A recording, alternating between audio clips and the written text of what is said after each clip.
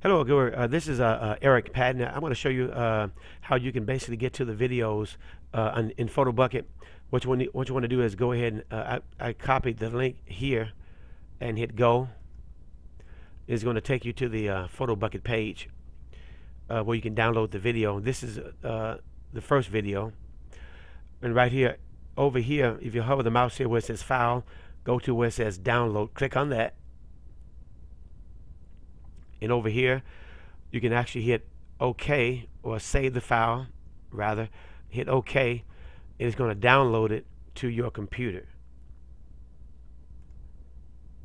Right now, it has like 1 minute 58 seconds.